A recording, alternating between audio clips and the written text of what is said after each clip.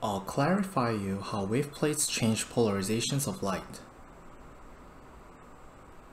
So this is a half wave plate, and this is a quarter wave plate.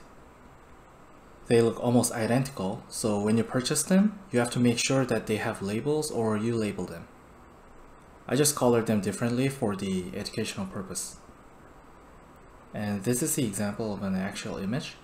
So we can rotate this either in the clockwise or the counterclockwise direction. And wave plates are also called wave retarders. Before I get into this topic, let me briefly explain you about the polarizations of light. You all know that an electromagnetic wave consists of electric and magnetic polarization vectors. And we also call electromagnetic wave light. In experiments, people normally refer electric polarization as the polarization of the electromagnetic wave.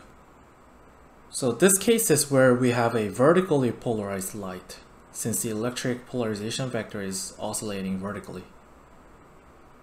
And why people prefer the electric polarization over the magnetic polarization? We normally use wave plates to change polarizations of light. And polarizations change in the waveplate because of refraction. But the refractive index is about the strength of electric field interactions in the medium. So in this case, the medium is the waveplate. Therefore, a waveplate changes the electric polarization, so we should go with that. Now, what types of polarization are there? Horizontal and vertical are pretty obvious. We could also have a mixture of the horizontal and vertical, so diagonal and anti-diagonal. Diagonal is clockwise tilted by 45 degrees, and anti-diagonal is counterclockwise tilted by 45 degrees. And we could also have circular polarizations.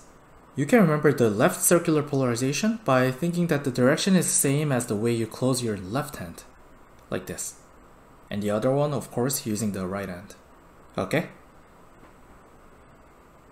Now the wave plate. Let's first talk about the half wave plate. Say we have light propagating toward the half wave plate. As I said, we base the polarization on the electric field, right? So this is the vertically polarized light. Wave plate has something called fast and slow axis, and you can rotate this axis by rotating the wave plate. Alright, let's see how waveplate changes the polarization of light. I'm just going to show it with a vertically polarized light. So starting with 0 degrees, it's just going to provide vertical polarization, so nothing has changed. Now let's try 22.5 degrees. That will give anti-diagonal polarization. This time 45 degrees. So you see how the polarization vector got rotated by 90 degrees when I rotated the waveplate by only 45 degrees? So the amount of rotation in the polarization vector is a double of the half wave plate's rotation. Alright? Now let's try 67.5 degrees, which is the 3/4 of the 90 degrees. That will give diagonal polarization. And lastly, the 90 degrees. It'll give us back the vertically polarized light. Now, you see that a half wave plate can create only horizontal, vertical, diagonal, and anti-diagonal polarizations. So a half wave plate cannot create circular polarizations. Remember that, okay? Now we have the quarter wave plate. Again, let's see how the vertically polarized light changes. Starting off by 0 degrees. Again, it will remain the same. Now 22.5 degrees. Elliptical right polarization.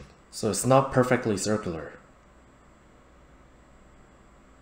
Now 45 degrees. Now we are getting the right circular polarization. Now 3/4 of 90 degrees. Back to the elliptical right polarization. And lastly, 90 degrees. Back to the vertical polarization. Additionally, you could create left circular polarization by rotating the half-wave plate 45 degrees the other way, in the counterclockwise direction.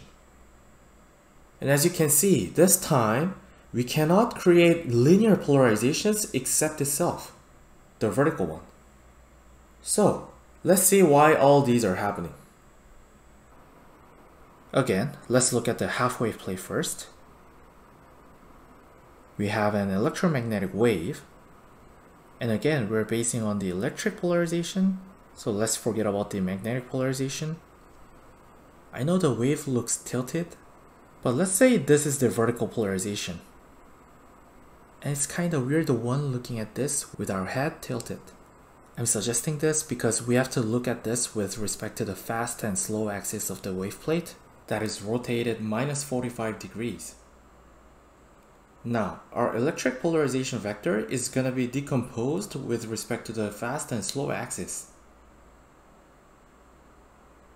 And then the slow component will go a half wave slower than the fast component. I'll show it to you again. Watch.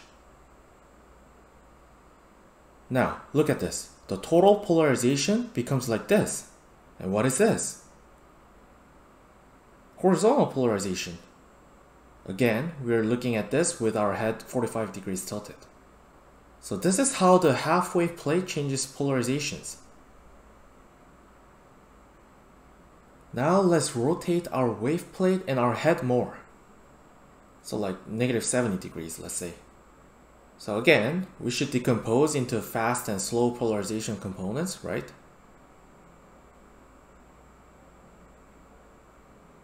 Then shift the slow component by half of the wavelength. I'm going to show it again. Now look, the polarization changed, but it's still a linear polarization. This way, we could never create a circular polarization regardless of the rotation. Does it now make sense?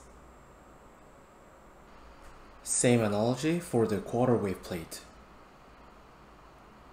Again, think that this is a vertically polarized light. Actually, it wouldn't matter anymore as long as it's linear.